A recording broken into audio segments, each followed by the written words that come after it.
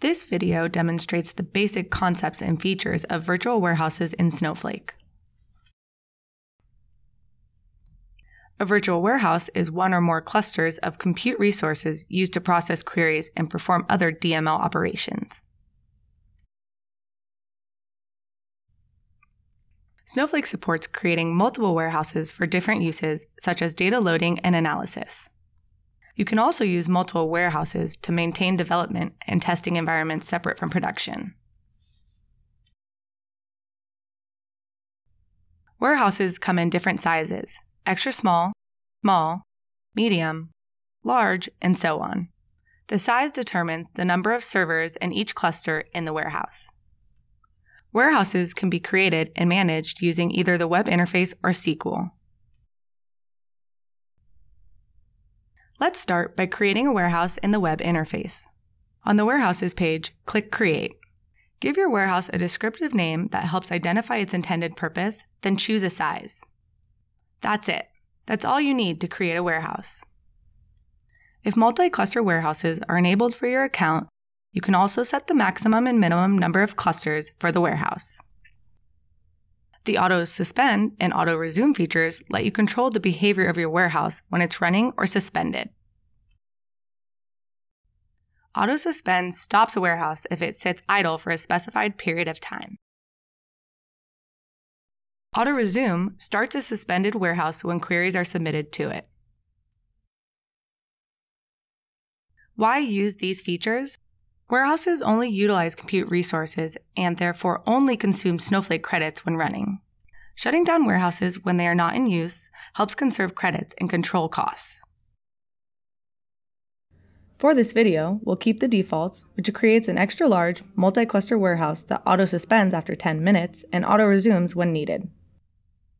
When you click Finish, Snowflake creates the warehouse and starts provisioning servers.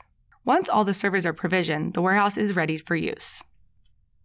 Provisioning typically takes only a few seconds, but may take up to 5 minutes for extra large and larger warehouses. How do you choose the right size for a warehouse? Factors such as data size and query complexity impact the performance of a query.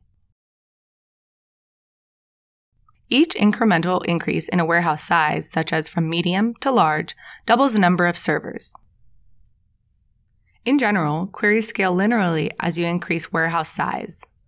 To determine an optimal size, we recommend loading data into Snowflake and running a representative set of queries using different size warehouses. This allows you to directly evaluate query performance using your own data. When a warehouse does not have enough resources available to concurrently process all the queries submitted to it, incoming queries are queued and then completed as resources become available. Snowflake provides two options for increasing compute resources: warehouse resizing and multi-cluster warehouses.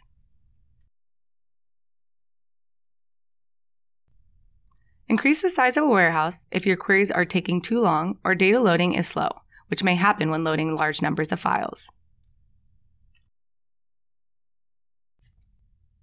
You can resize a warehouse at any time, either through the interface or using SQL.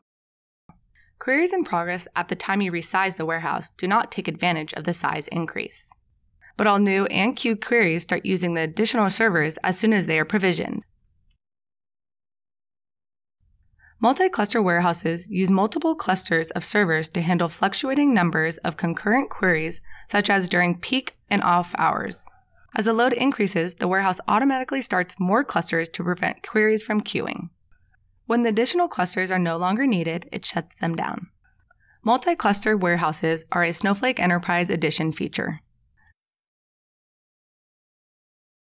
In summary, resizing warehouses provides performance benefits for slow-running queries and data loading, while multi-cluster warehouses dynamically adapt to increases and decreases in the number of queries.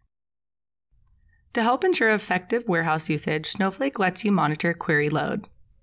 In the web interface, click the name of a warehouse to display the average load on the warehouse for all queries processed and queued over the last 2 weeks. The page displays query load in intervals of 5 minutes or 1 hour, depending on the length of the viewing window. Earlier, we mentioned warehouse usage and credits. How does this translate into cost for using Snowflake? All warehouse costs are based on Snowflake credits. A warehouse only consumes credits when it runs, so you only pay for what you use. The number of credits consumed by a running warehouse is based on its size and number of clusters and how long it runs. Each time a warehouse is resumed or increased in size, your account is billed for 1 minute of usage. After the first minute, billing is calculated per second. With per-second billing and auto-suspend, you can choose the best warehouse size for your query loads without worrying about credit consumption. We recommend starting with large or extra large warehouses and then sizing them up or down based on how your queries perform. This concludes this short introduction to virtual warehouses. For more detailed information, see the Snowflake documentation. Thanks for watching.